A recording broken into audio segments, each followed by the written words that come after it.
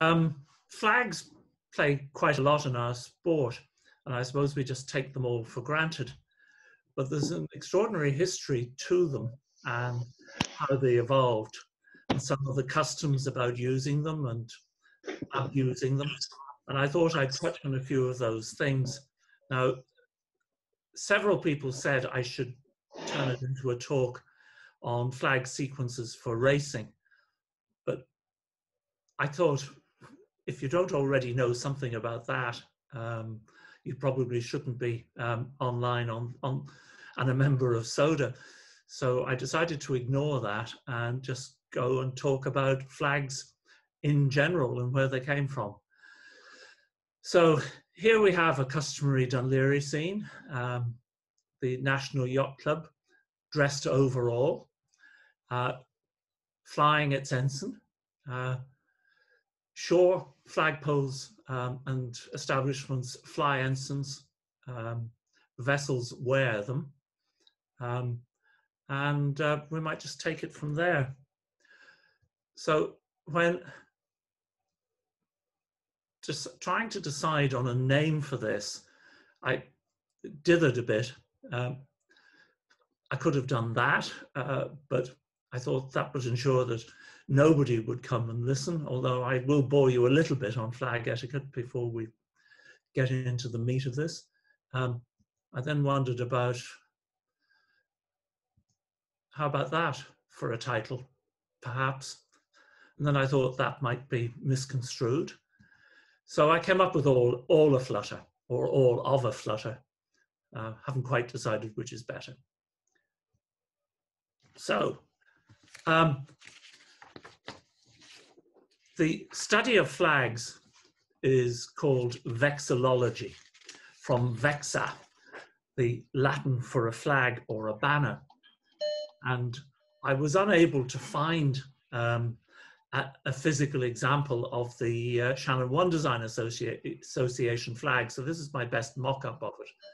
But flags first evolved as labels for people who could neither read nor write and needed to be identified, principally if they were fighting a battle, whether ashore or afloat.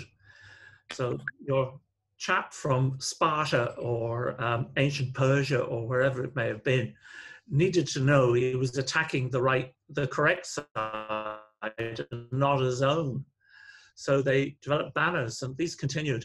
And I was reading something recently that pointed out that it wasn't until the First World War that the average soldier could read or write. And therefore, banners and symbols played a huge role all the way up to the early years of the last century. I did warn you I was going to talk about etiquette for a minute. And etiquette is defined here. Customary code of polite behavior, or among members of a particular profession, and we all know how the lawyers defer to each other, and indeed I think medics probably do as well as other professions. My grandfather had a more basic interpretation of it. He used to say it was not upsetting people unless you intended to do it. And that sort of suits me, I think. Flag etiquette then, if we come to that. Customary usage of flags at sea. Part of it's governed by law. In other words, what you must and must not do. And most of it is governed by practice. What you ought and ought not to do unless you want to upset somebody. Now, I see John Banham on my screen, and I apologize in advance, John, but you know exactly what is coming. I used to sit in an office in Earlsford Terrace. Now, this wasn't quite the view, but unfortunately they demolished this building, Canada House, before I was able to take a photograph of it from the direction that I used to see it, which was from further up Earlsford Terrace. This is the view from Stephen's Green. but it was called Canada House because the Canadian Embassy was based there. And our esteemed friend and colleague, John Banham, used to administer the Canadian Embassy. And he and I could see each other's office windows. And we often talked about doing flag signaling between the two if we were going to meet for a bowl of soup for lunch. However, one day I was sitting on one of those interminable conference calls that lawyers tend to have. And the more people on them, the longer they last. And the more North Americans on them, well, then you can multiply the duration by a factor of 2 or 3. Anyway, I was looking out my window and I had to put my phone on mute because I started to laugh. So at the end of the call, I telephoned John and I said to John, I'm sure Ireland will do everything it can to help Canada. And I think he thought I'd finally lost it if he hadn't already realized that some time ago. And anyway, the conversation went on. I was teasing him. But you see, what I could see was this. The gentleman who was instructed to hoist the Canadian flag every day had managed to put it upside down. Anyway, when I pointed this out to John, and I should say, of course, that hoisting your flag upside down is a symbol of distress at sea. So I phoned John, and he obviously had 2 telephones because there was an incredible racket on the other one shortly afterwards, and the flag was lowered and hoisted correctly. But flags can be important, and they do send messages. So coming back to etiquette, what to put where?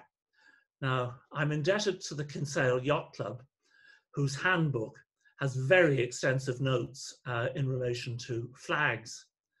And this is extracted, slightly adapted, but it's extracted from it. So where do you put your ensign? Well, it should go in the senior position. And that is as close to the vessel's stern as possible. And as we know, the ensign shows the country of registry of the vessel, indicating its nationality. As a matter of law, an Irish flag vessel must wear its ensign as required, and this includes entering or leaving port and on demand.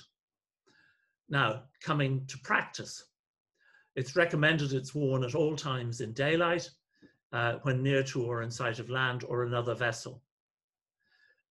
An Irish registered vessel should wear the national maritime flag, that's the Irish ensign, the tricolour, unless entitled, and by way of privilege, to wear a special ensign, such as our various yacht club ensigns. Wearing anything other than an authorised ensign is a violation of Irish and international law. I had hoped to have a photograph of a fairly notorious Loch Ree, or supposed Loch Ree ensign, with a lot of yellow on it, but the purveyor of that failed to produce it. And Garrett, I know you're online, so no escape on this one. There are criminal offences attached to misusing your ensign. We're not too hot and heavy on it in this country, although we did inherit the old British legislation, which, when applied in Scotland, included the death penalty for misuse until the middle of the second last century. However, in the US, they take it terribly seriously. And I have a quote there from US law.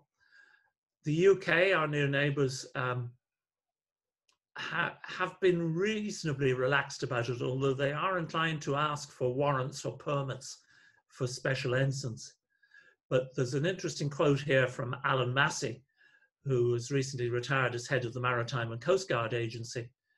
And he did say that there are cases when the MCA would take an interest, and if they were to do so, the penalties are hair-raising, forfeiture of the vessel and a fine of up to £50,000. So there is something serious in all of this, and particularly if you're visiting another country with your boat, you need to know about what is acceptable. Now, positioning of ensigns. I said the senior position, which is at the stern, but and almost all leisure vessels have an aft staff from which it can be flown. But some vessels, and principally multi-masted vessels, ketches or gaff-rigged while at sea, the correct position is at the outer end of the gaff on the aftermost mast, or at the aft masthead if it's a Bermudan boat. And for power boats, it may be flown at the aft staff or on a gaff if there is one. And a number of boats on the Shannon I know have small and very neat and attractive looking gaffs on the motorboats. Now, when to take it down, I suppose, is the next point. I'll just catch up with the paper here and when to put it up. In harbour, your ensign should be hoisted at 9 o'clock each day. And I know in Loughree, Alan Algio is very keen on this, although he's even more keen on taking them down. I suppose it's easier for him to do something about it. But if there's no crew on board, there's no flag required to be flown. At sea, you should certainly hoist your ensign when entering or leaving port, when you're in foreign territorial waters, or when approached by an official vessel.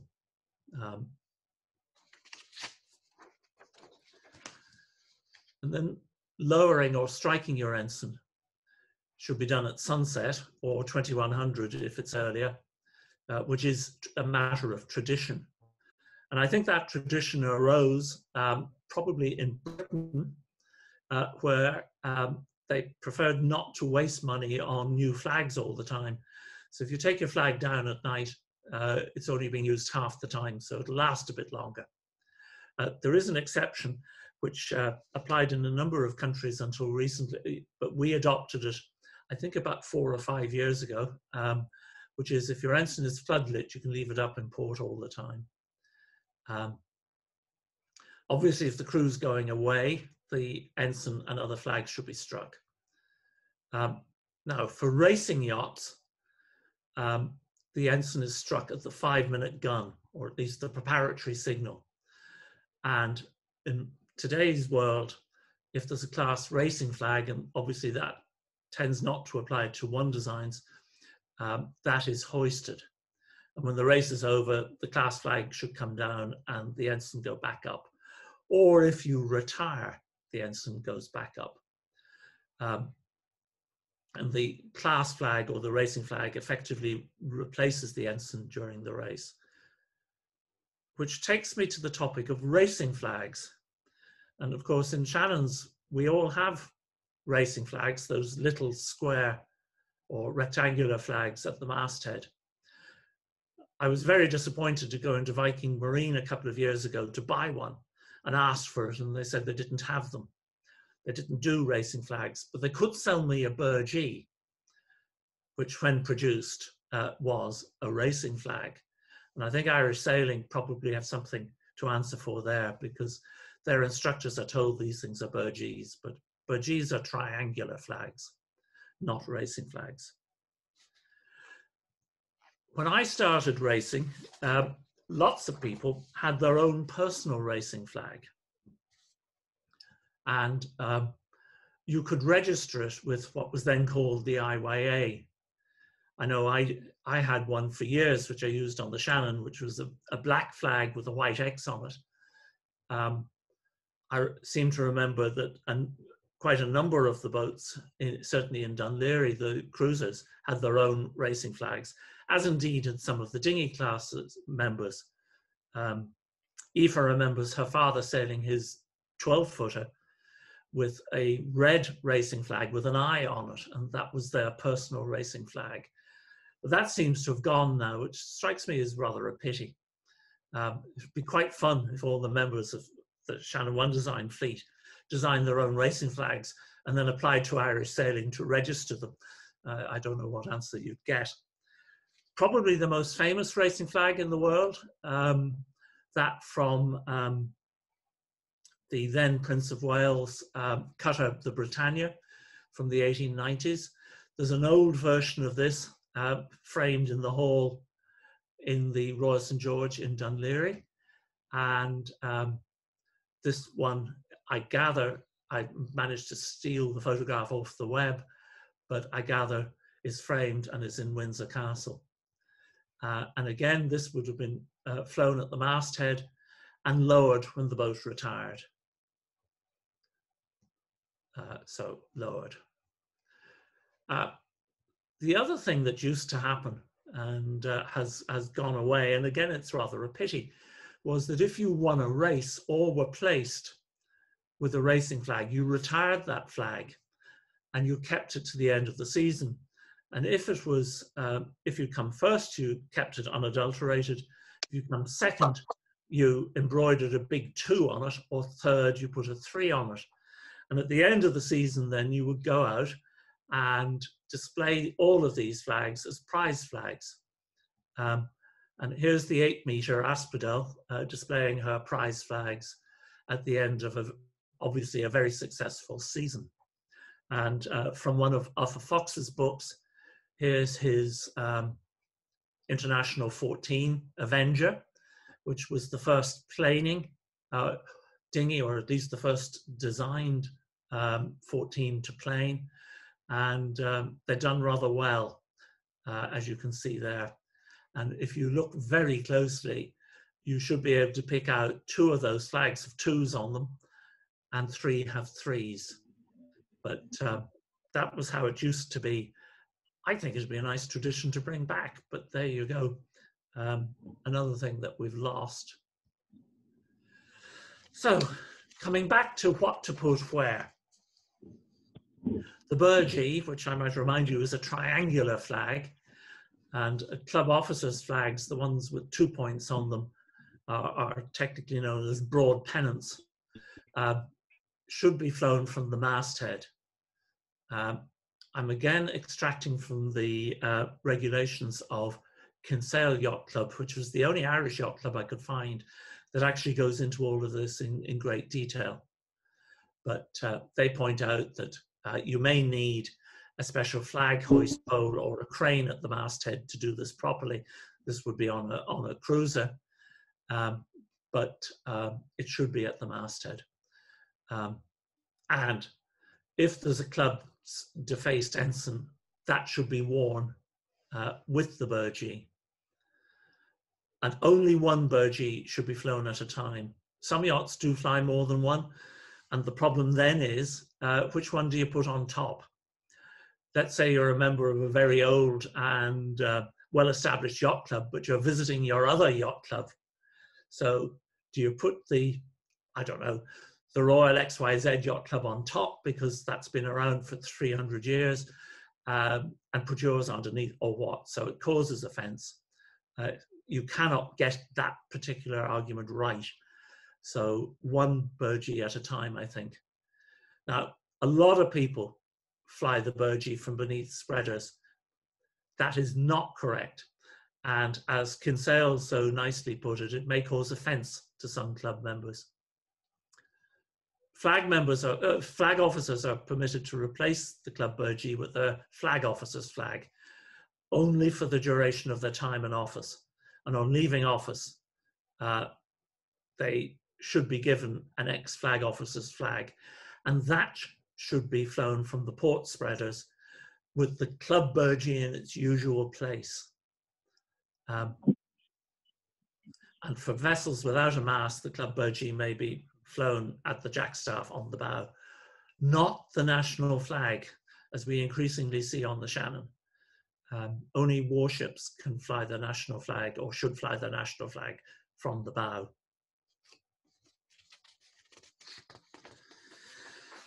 So, moving on to other flags. Starboard spreaders are where signalling flags, such as courtesy flags, the Q flag, which those of us who cruise are going to have to become more familiar with now with Brexit, but not your club burgee from the starboard spreaders. We're getting the match from somebody. The port spreaders should be used for house flags. And a house flag is normally, but not always, a small rectangular version of the club burgee. And you can fly as many of those as you like, but again, good luck to you, because if you get the order wrong and the senior position is at the top, somebody's going to be upset. Now, when we visit another country, it is proper courtesy to fly their flag also.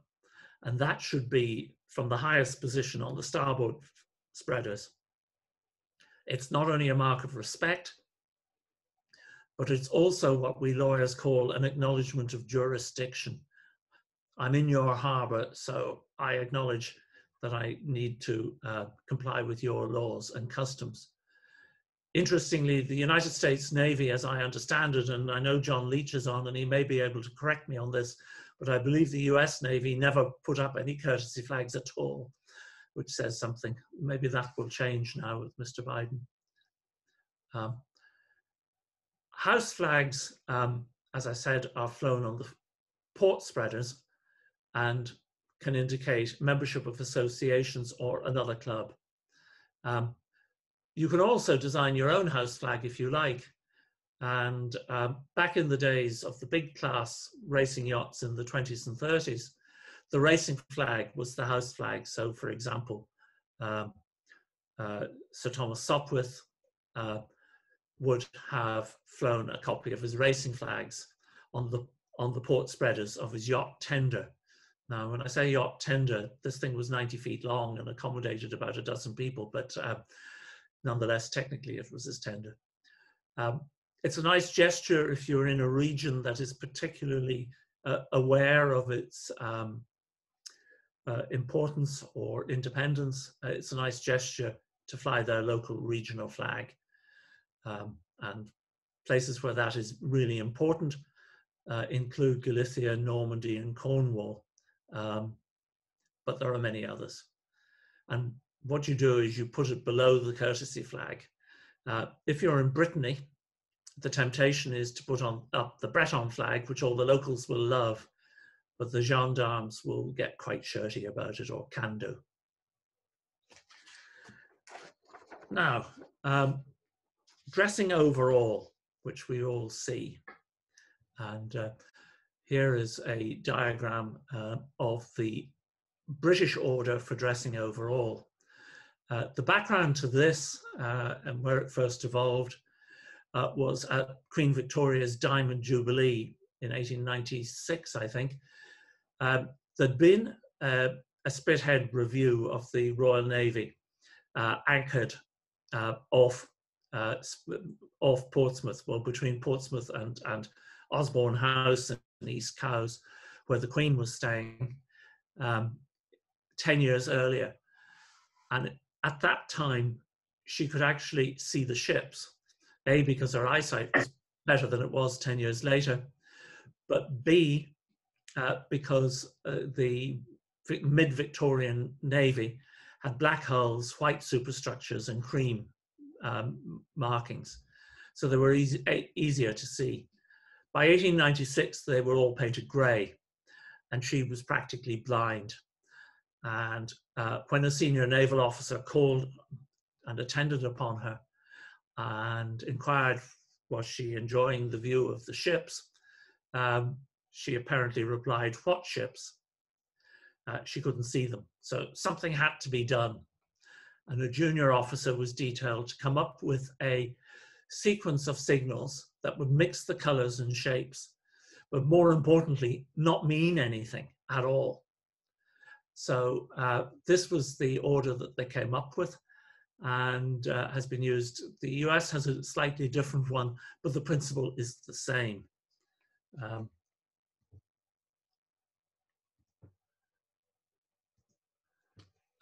So that's the order.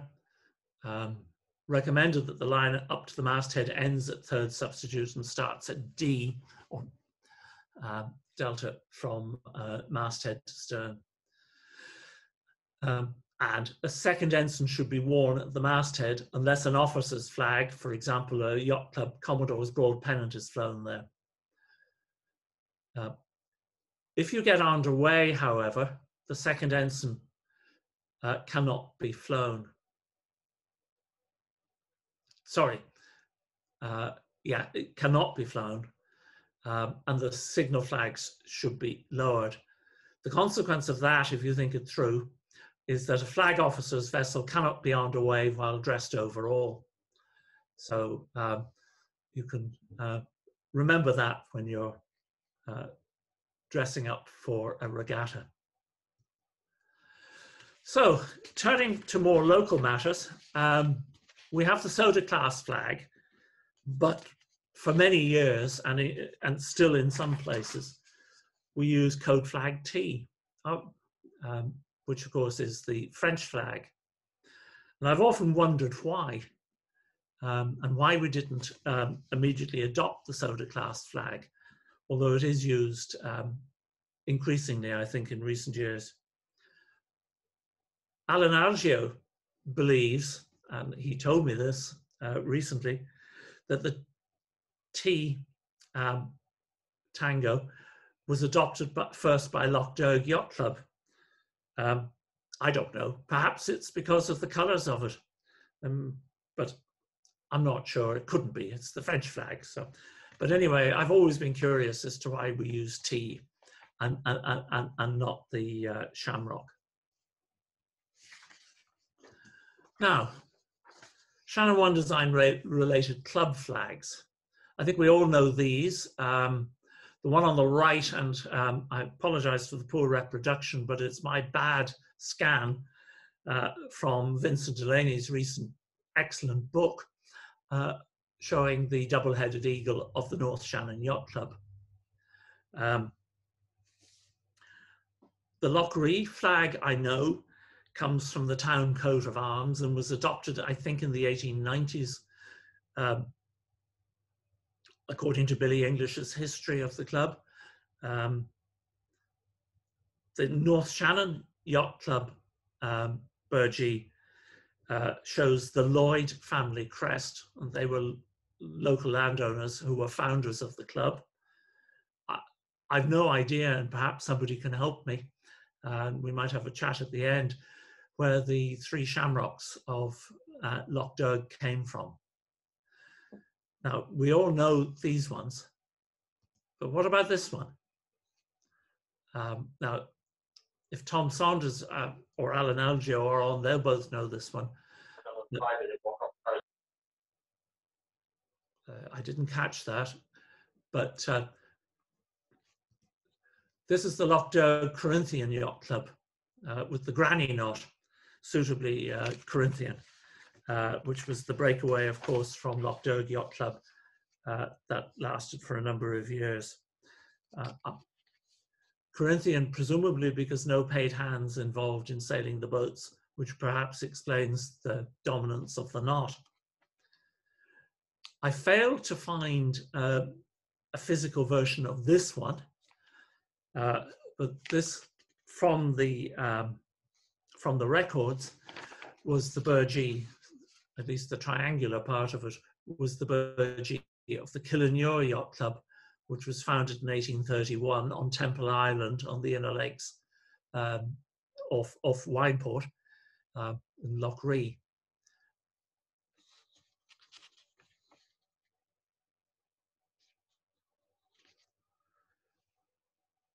Now, my understanding is that the split there happened for a number of reasons, but one of them was that the members of the Killinure Yacht Club were more interested in evolutions than picnics. The Athlone Yacht Club was very keen on picnics. But again, Vincent may well be able to shed some light on that at the end. Now for one that never was, but actually might have been. The Royal Loch Ree Yacht Club. You think I'm joking? Well, listen to this. On 28th October 1947, the Loch Ree Yacht Club wrote to Her Majesty's Under Secretary of State at the Home Office in London SW1, and I quote, "Sir, I've been looking over some old papers belonging to this club. There was some discussion among members about trying to get it raised to the status of royal. I'm sorry, there's more substance to this than the letter that circulated, I think, in Loch Derg about 10 or 15 years ago. The letter continues, I should be greatly obliged if you would let me know what would have to be undertaken and what cost would be involved. Also, would a club in this country be eligible? And I remind you, this was October 1947. A Home Office minute of the 6th of November 1947 said, quote, the whole of Loch Ree is in error, and it would seem desirable in the first place to refer the letter to the Commonwealth Relations Office on the question of procedure. In this country, freshwater yacht clubs are not now granted the title royal. Send a copy of the letter semi-officially to the Commonwealth Relations Office for observations regarding procedure. That was done on the 13th of November 1947. The covering letter said, among other things, quote, there has been no grant of the royal title to a freshwater sailing club in England since 1887, when the practice relating to the grant of the title royal was not stabilised. I wonder whether you could let us have particulars about this club, its membership, reputation, and the number of yachts it owns with their tonnage. We should also welcome any suggestions relating to procedure on the assumption that the application will be pursued. The Commonwealth Relations Office replied to the Home Office on the 6th of December 1947 with these amongst other paragraphs. Quote, I enclose a copy of a note prepared in July of last year on the general principles covering the grant of the title royal in the various Commonwealth countries. You will no doubt appreciate that in the case of error, difficulty would arise in the application of these principles. It would appear, however, from paragraph 3 of the enclosed note that consideration would only be given to applications from institutions similar to the club in question, if exceptional circumstances exist. We feel that in this particular case, no indication should be given in any reply which you may make to the club of the likelihood or otherwise of any application meeting with success, and that they should only be informed that, being in error, the matter should be raised through the appropriate authorities in error. Pause. On 17th December 1947, the Home Office wrote to the Loch Ree Yacht Club saying, quote, with reference to your letter of the 28th October last regarding the procedure and the cost involved in making an application for the grant of the title royal to the Loch Ree Yacht Club, I am directed by the Secretary of State to say that as the club is in error, the matter should be raised through the appropriate authorities in error.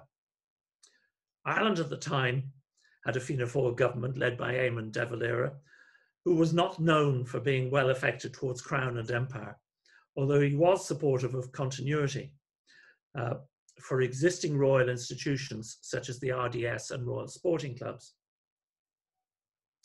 Long pause. On 29th of April 1948, the club responded to the Home Office.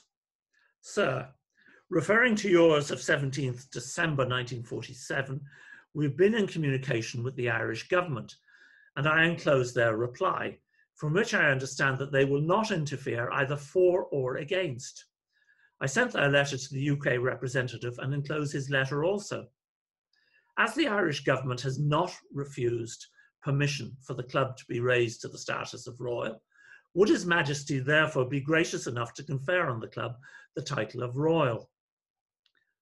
On the 10th of May 1948, the Home Office replied, with reference to your letter of the 29th April, as to the application for the grant of the title royal to the Loch Ree Yacht Club, I am directed by the Secretary of State to say that as the club is situated in error, the Secretary of State for the Home Department has no jurisdiction in the matter and can add nothing to the letter addressed to you on the 21st of April by the United Kingdom representative to error. The enclosures to your letter are returned herewith. The return of those enclosures has deprived us of the opportunity to see exactly what the Irish government and the UK rep said to the club. By then, the Irish general election of 4th of February 1948 had returned the first inter-party government. led by John A. Costello, and with Sean McBride, leader of Clown Republica, as Minister for External Affairs. The Republic of Ireland Act was signed into law on 21st December 1948, depriving the King of Ireland of his last functions in the former Free State and depriving the Loughrea Yacht Club of its last chance to acquire the title royal. Would be interesting to know what Sean McBride, who'd been boating on Loughrea since the 30s, thought of the club's application. Anyway, there you are. It might have been, but it wasn't. So, use of flags. Well, communication. And there are two sets of code flags commonly in use, the naval signals and the international code flags, which we're all familiar with, which we race to. Although anyone who sails a Flying 15 would be accustomed to the Naval Code 6, which is their class flag. Probably the most famous signal ever made by flag in the English language is this one, Nelson's signal before the engagement at Trafalgar, made in naval code. England expects that every man will do his duty. And here we see from a book not long after the time, showing how it would, part of it would have been displayed, as it was a very long signal and would have taken quite some time to get through.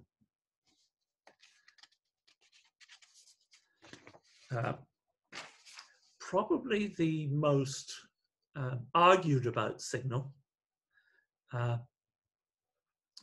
ever made, and using the phonetic alphabet at the time of the First World War of Charlie for C and London for L, was equal speed Charlie London.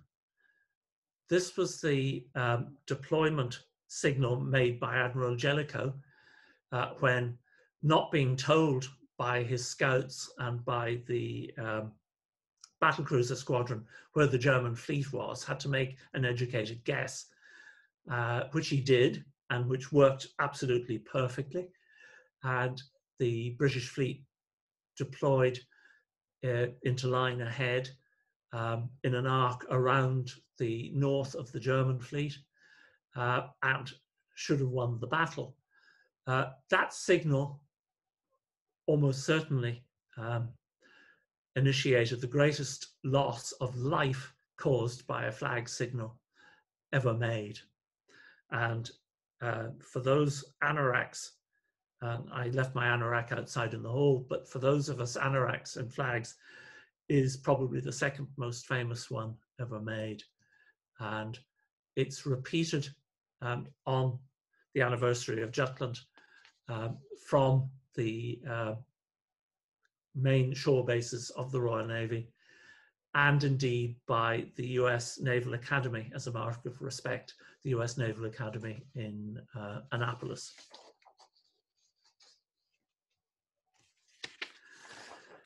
So, rapidly catching up with the slides. There's a couple of books on this topic if you're interested. Here's one of them.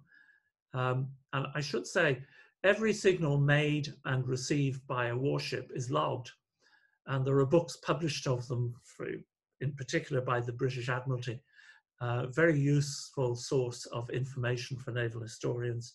A more interesting and more fun book is Charles Broom's Make Another Signal, which, if you are interested in the topic. But this shows a photograph of Iron Duke, which was Jellicoe's flagship, making the Jutland deployment signal. So, moving on. There have been a number of amusing signals made by flag over the years. In 1917, when the United States entered the First World War, they sent a squadron of warships to Scapa Flow to join the British fleet and to reinforce it. But of course, they weren't accustomed to British signaling methods and exercise. And on one deployment in fog, a US warship was found making this signal. The top flag here is the church pennant. The lower one is the naval interrogative flag. And when asked by Morse code what he meant, his response was, "For God's sake, where are we?" Another well-known one was this, snap. This is in the signal log of HMS Queen Elizabeth, which was the named battleship of the class, the Queen Elizabeth class of battleships. She encountered the Cunarder Queen Elizabeth in mid-Atlantic in 1943. Queen Elizabeth was heading east with a full complement of US troops, and as I say, met her namesake, and that was the signal. In the signal log of one of HM trawlers in the North Sea in 1941, what is the significance of that signal? And the reply by voice was, "Oh, it's the crew's laundry."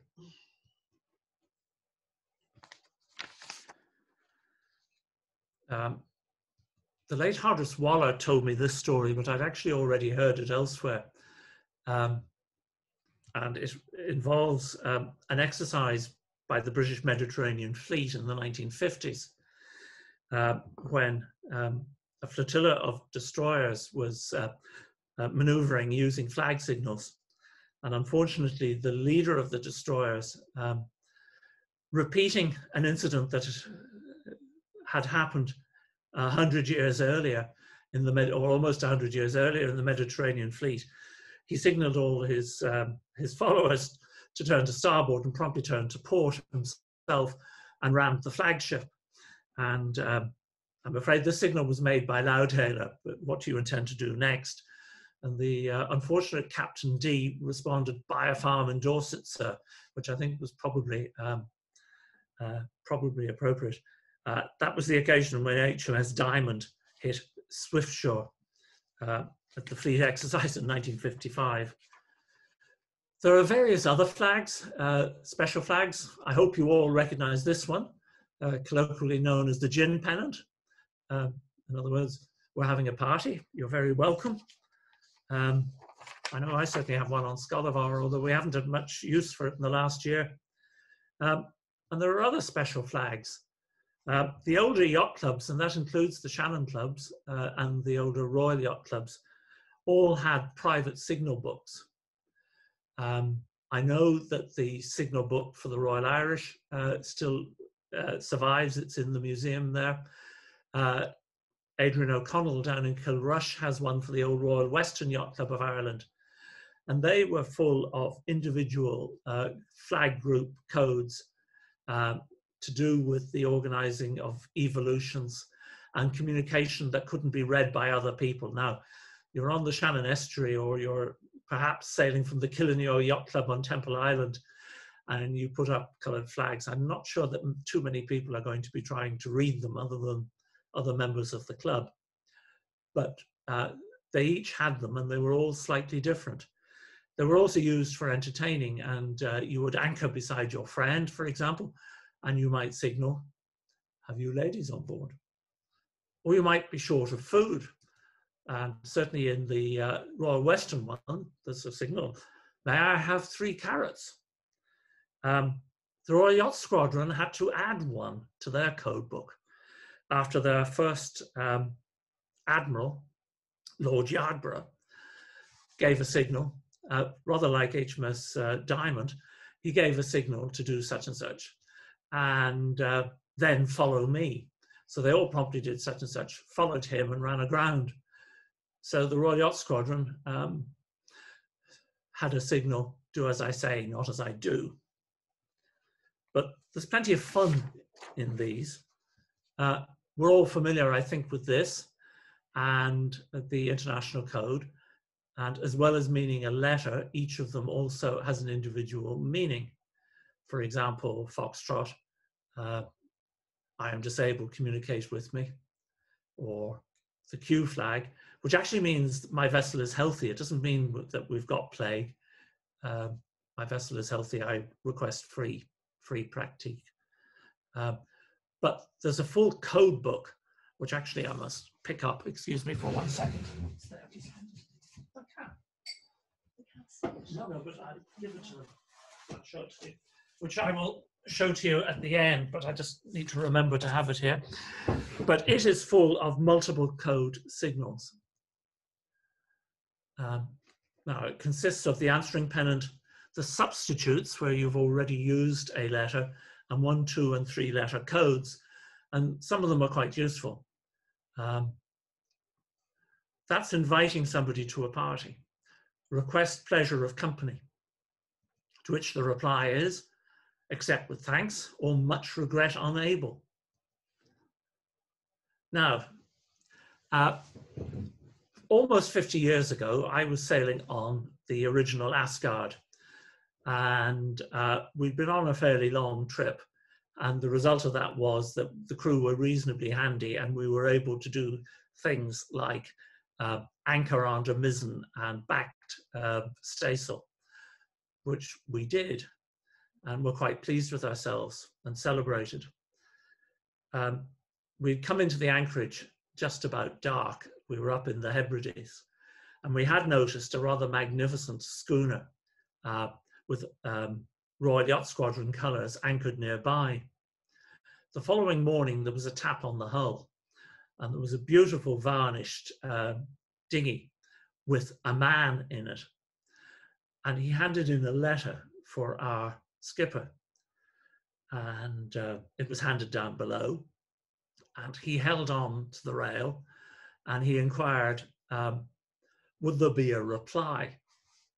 So we heard the envelope being opened and duly read, and the answer was, not now. So we ultimately went to sea, and we asked skipper Eric Healy what was in the letter. And he said, oh, some nonsense. But eventually he showed it to us, and it was Yacht Centurion, I think was her name, Royal Yacht Squadron, lying at Bowmore, Isle of Islay. Kindly take your flag times from me. I am senior yacht here, and signed with the surname, so presumably a peer of the realm. Anyway, we forgot about it, but a couple of days later, we sailed into Loch Scavig on the southern side of the Isle of Skye, and we anchored. But on the way in, there was the schooner. Eric went below and he produced the code book, and he ruffled through it and said, go and find me Mike Juliet Foxtrot, which we did. And we hoisted as we sailed past. And as we sailed past, we could see the glint of the field glasses and no response. Eric hid the code book, but in due course we found it. It's from the medical section. The patient is expelling wind. So I think that we got our own back. He got his reply. Now, a few signals that might have been. How about this one? I've lost my bathing costume, or one we've all felt like making when we're racing. I don't know what it says, but it's a 4-letter word. Now, a little bit of history. In early Edwardian times, there was a huge amount of development in naval ordnance, and a man called Samuel Whitehead invented the torpedo. And this is important for the next bit of flags. This is a brooch given by Edward VII to his mistress, Mrs. Keppel, whom you may know or may not know, is a great-grandmother of the Camilla, Duchess of Cambridge. So, She's not the Duchess of Cambridge. Catherine. Sorry, Duchess of Cornwall. I'm being corrected here by our local royalist. by Camilla's great grandmother, and he presented her with this. Now, I did not label the broad pennant as a bread burgee, but it came with this image, so we're stuck with it. And this is what it means in or meant in naval signals at the time.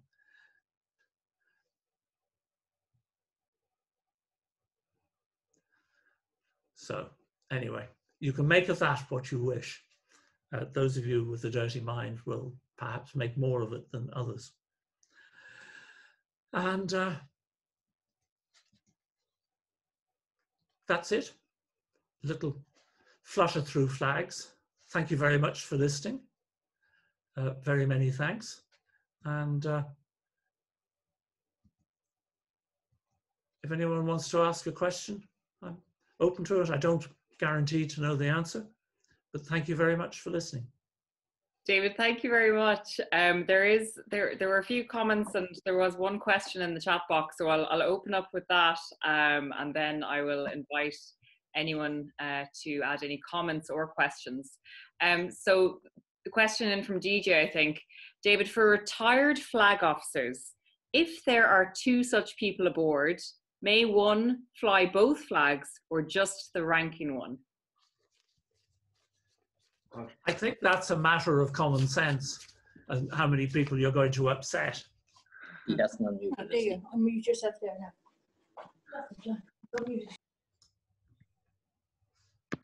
Oh. I think Carmen might have been trying to get in there. Yes, that was a terrific lecture, David. So very, very informative and with full of fun and everything. I want to add a little bit to the story, though. When the 1922, as you know, Loughrea Yacht Club is located in a very traditional Republican area, and up to 1922, I think that the ensign of the club had the Union Jack in the corner. It was at the faced Union Jack, and actually I remember old flags with that in the starter's hut. Now, after 1922, we didn't fly any ensign at all, seeing as we were in the Coosan area. And it's very interesting what you said about the application to become a Royal Yacht Club. I could think of nothing less suitable in Coosan, but however, because the dating is very interesting. You have this correspondence, which was, of course, the work of Captain Arthur Wool-Smith, known as Squeaky, because he'd been out in the First World War. And kind people said he'd been shot in the throat, and that accounted for his squeaky voice. Less kind people suggested that he might have taken a bullet somewhere else. However, he was Lord High Everything in Loughrea Yacht Club.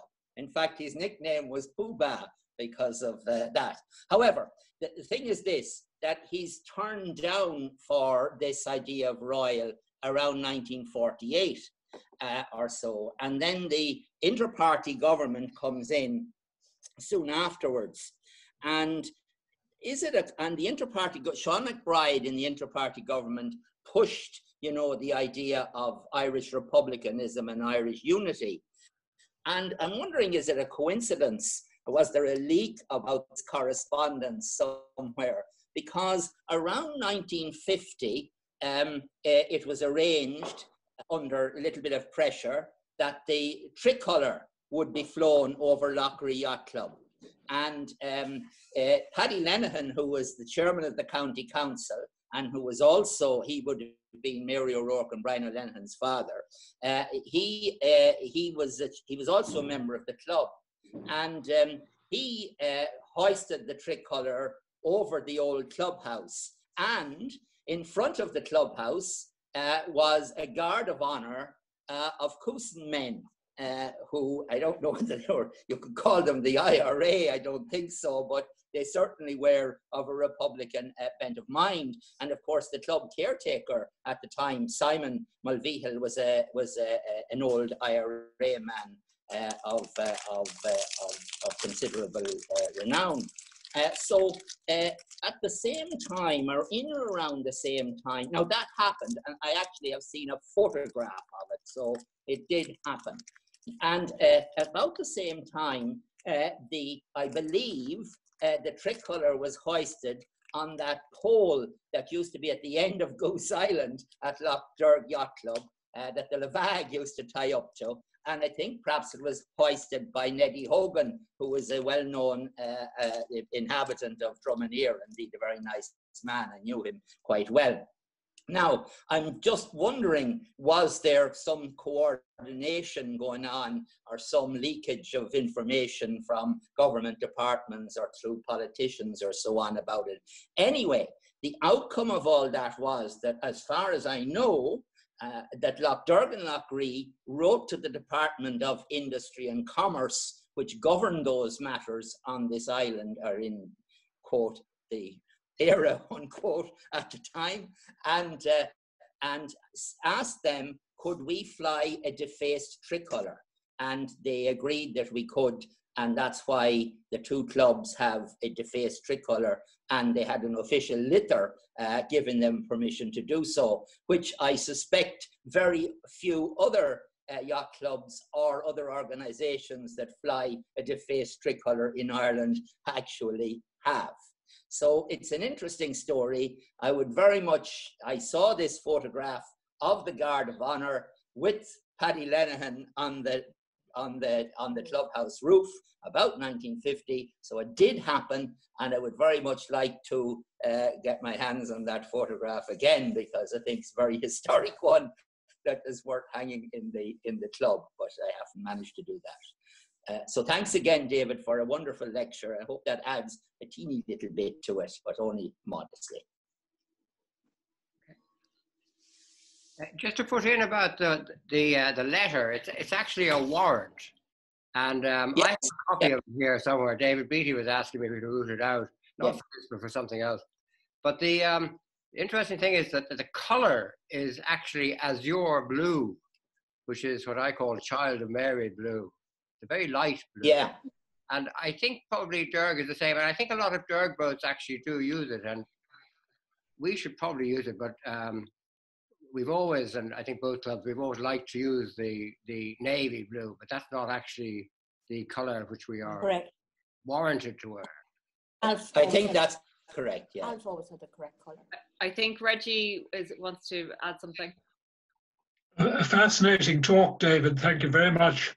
I always remember years ago that you produced a flag signal to say we would go to church in 1 hour's time up in the flagstaff at Loch Derg. But going through the archives some years ago, about 1895 or 1896, the club stopped using, the Loch Derg Club stopped using the Prince of Wales feathers on its programs and headings, and then started to use the shamrock. And it always fascinates me why they did it then, because they were still effectively a British territory, you know, part of the empire. But it's very interesting. But that is the first record that I came across. I'd have to actually chase it up to give the exact date, but it's either one or the other. Thank you.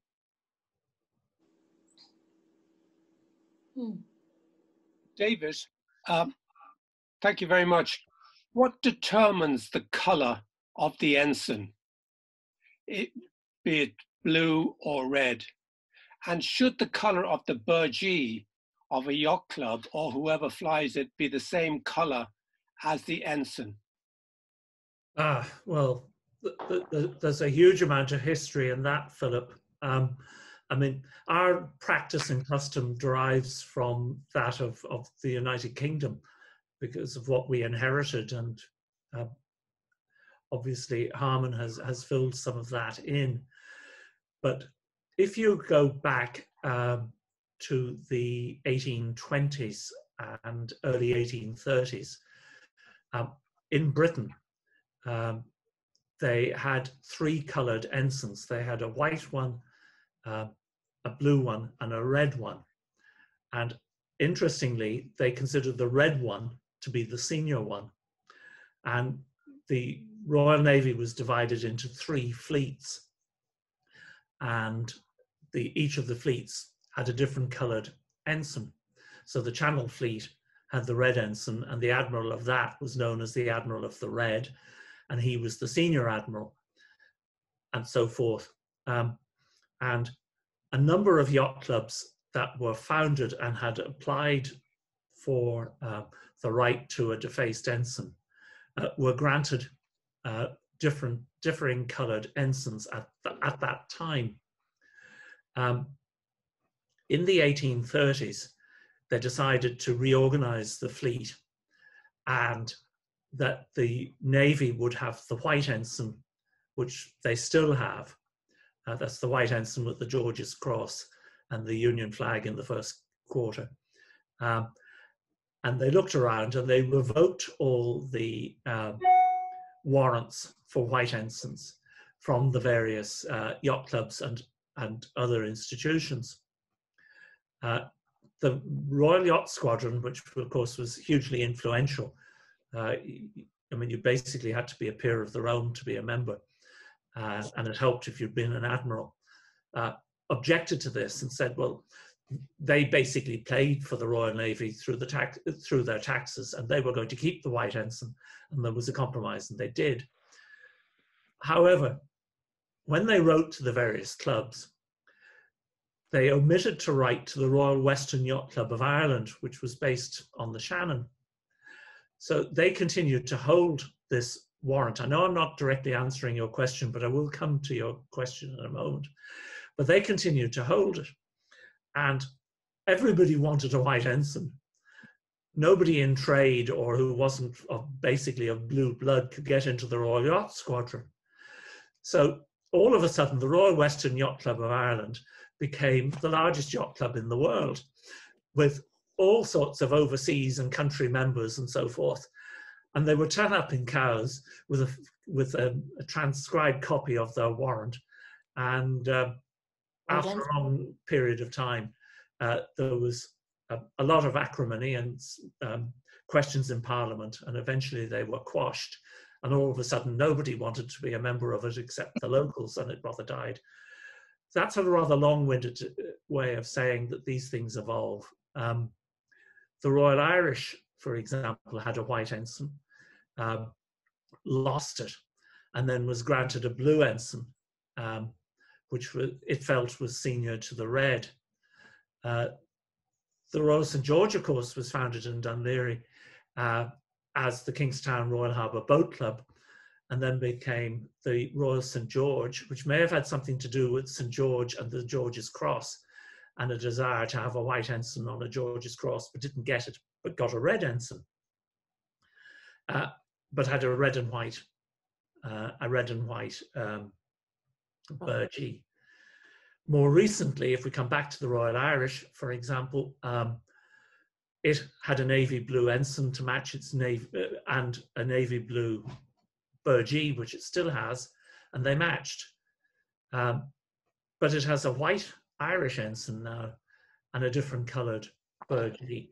So these things just evolve over time. Some clubs in Britain would have designed for themselves blue burgees, hoping they could get matching ensigns, and didn't get them. And then it was too late and people didn't want to buy new ones, so they didn't redesign them. So the whole thing now is a hodgepodge. But I agree with you, if you have an ensign that matches the burgee, it really does look very smart. But this thing has just been a hodgepodge, and various people have taken initiatives over the years. Some of them have succeeded, others haven't. Blue burgees for that. Thanks very much. Can I ask a question, David? Sorry, could I answer Philip's question? Sorry, Gareth, just before you move on to the next question, could I just answer Philip's one? So the red duster is for all the merchant ships, and not normally for flown on yachts. Sorry, and is also flown on yachts. In other words, you don't have a blue ensign, and so the blue ensign is flown by the Royal Navy, by the Royal Naval Sailing Association, Britannia Yacht Club, and there's a Morgan Giles story in this. So I used to sail and race Morgan Giles 43s when I was in Dartmouth. And so they carried a white ensign and a blue ensign. And so when we were racing, it was blue, and for everything that was formal, it was white. Obviously the Royal Yacht Squadron had the entitlement of flying the white ensign, and obviously all the Royal Yacht Britannia, she also obviously flew the white ensigns as well as the Royal Standard.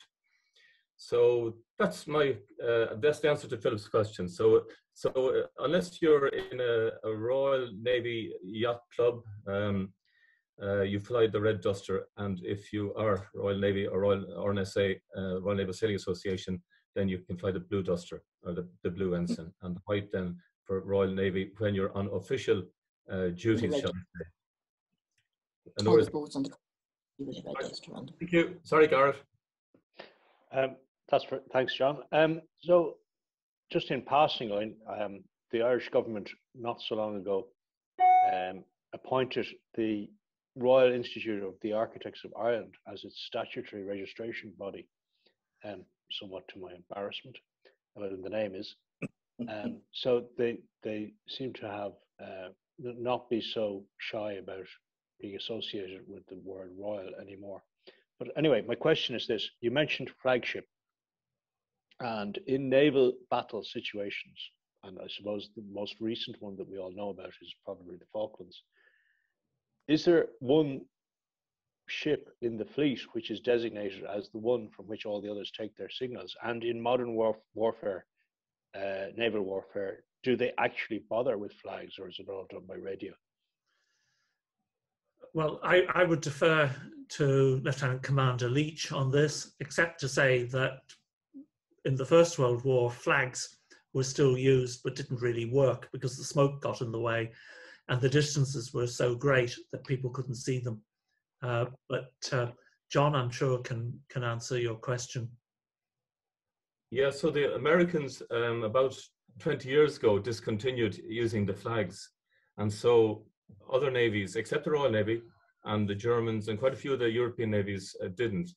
But Ireland decided that we give it a break as well and it was only for about 3 years when they realized the importance and the value of it. Because it is one of, in terms of communication, it is one of the most secure means of communication. That, and of course, the Aldous light, which we use as well, that was discontinued for a few years. All navies are using it again because they realize it's so secure. It's probably the most secure means of communication of all.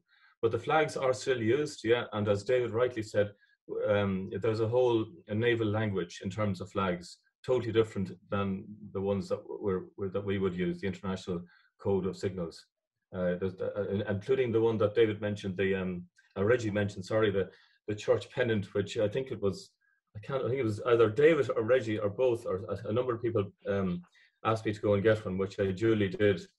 Haven't seen it since in Lochturg. I think it might have been nicked by somebody.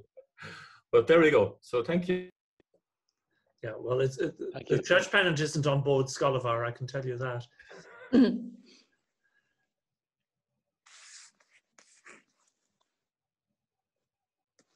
One thing I didn't cover was just dipping of ensigns and the custom with that to salute a senior officer or whatever. But it's quite a nice thing to do. I remember back when the classic boat regattas were going on, and Rachel Leach and I would appear in the sailing barges and dip ensigns to whoever was organising the event and fire off an appropriate number of guns to market. It caused quite a fuss in Lough Erne, I seem to remember, because we worked out they had an admiral and he was entitled to 17 guns. So there was an awful lot of noise and smoke. I'm not certain what the PSNI made of it, but anyway.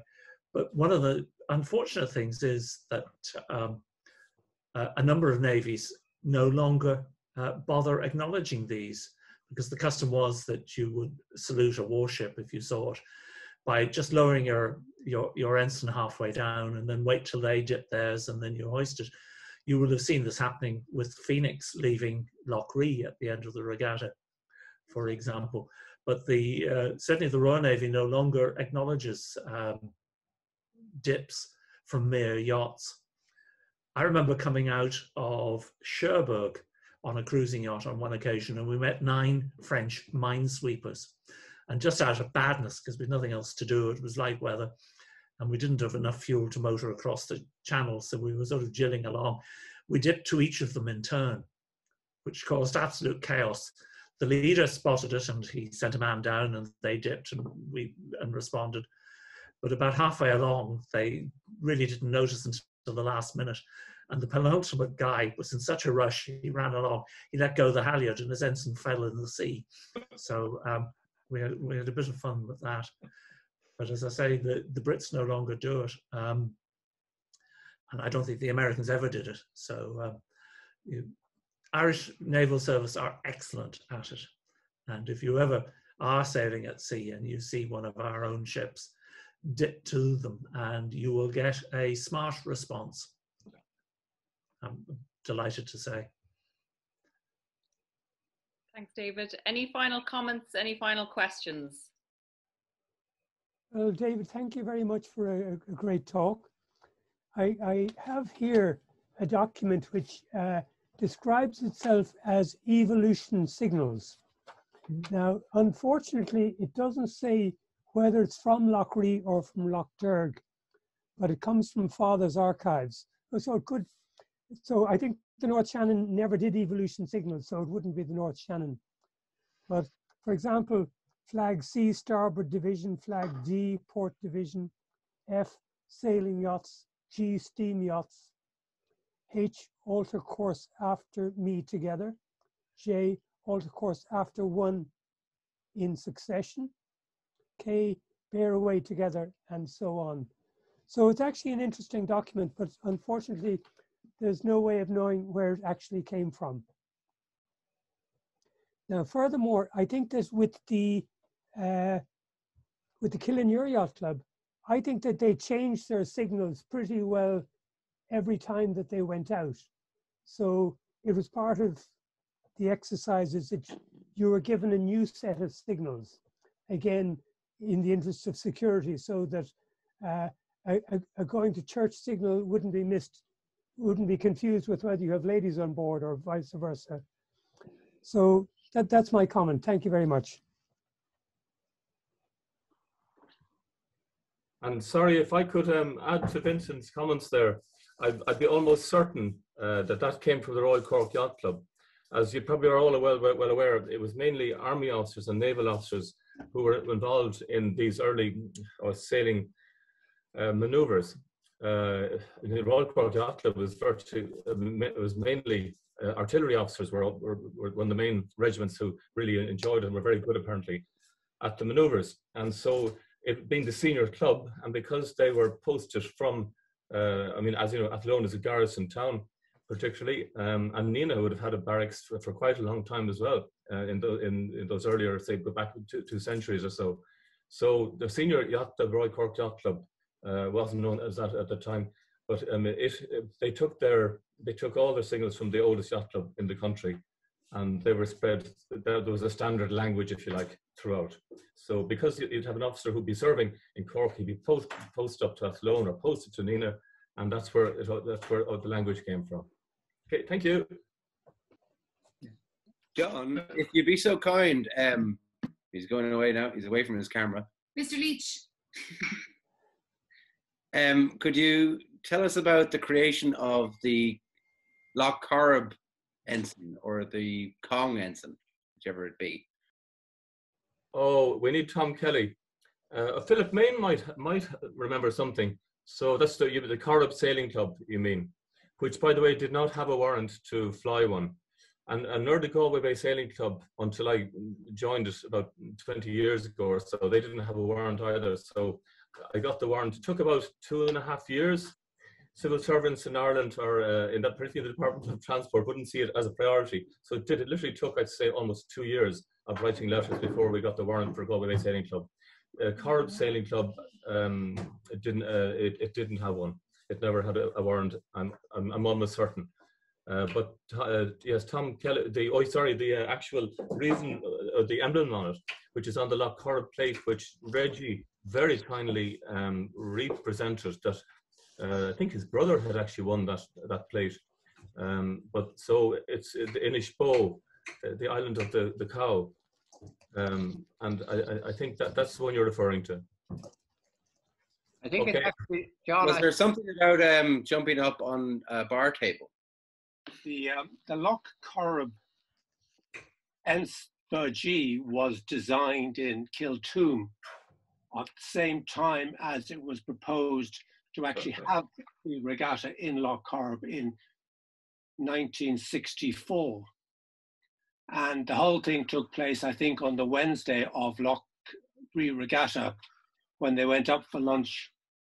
And it was Buddy Goodbody who really instigated the whole thing and suggested to Oliver that as he had a house on an island on Loch Corrib, then they may perhaps hold a regatta. And the next entry in Bunny's history then said they there and then designed the Burgee, and in order to become a member of Loch Corrib Yacht Club, you had to jump up backwards onto the bar without actually using your hands. And apparently they all joined, apart from Eric Hooker, who declined to become a member, and he there and then was made an honorary member. You're absolutely right. It was never registered, and I'm not actually sure whether there is a Burgee in existence, but certainly it was flown during the regattas, for the 5 regattas that existed.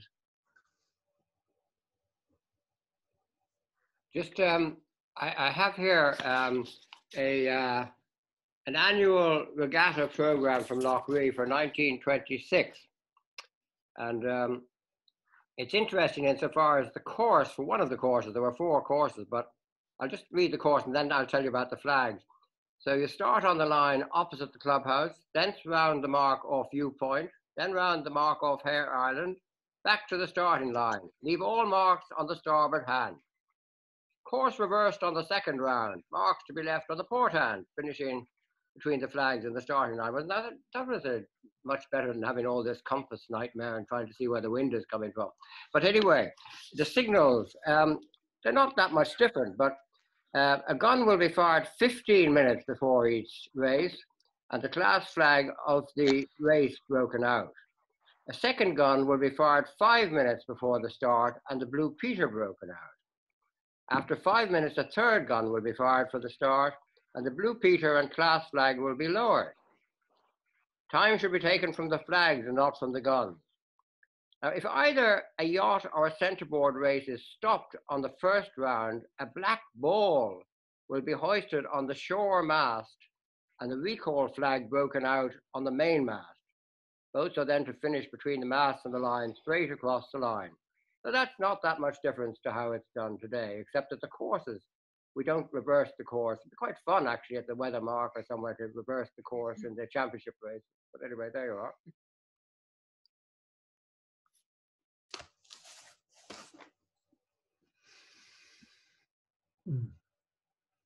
Great. Any final? You can do it this year in the barges in Sodstad.